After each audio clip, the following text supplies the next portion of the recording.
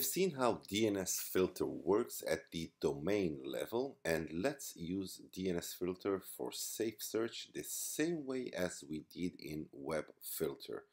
So we will create a new DNS filter, enable the enforce safe search, and apply that to our policy.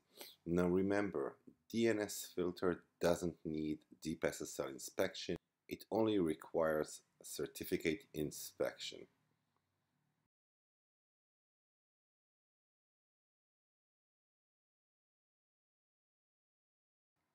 Let's add the sensor itself, and let's move over to our Ubuntu host.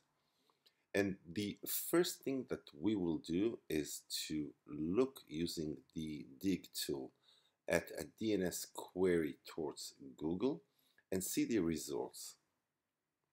Let's do it, dig google.com.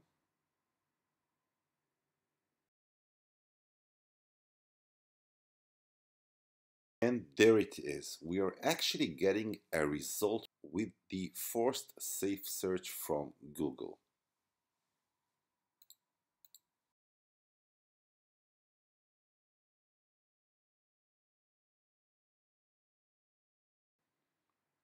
Now let's look for the term nude. And let's look at images. And we can see that we have safe search results. And we can also see it in the header itself. Safe equals strict.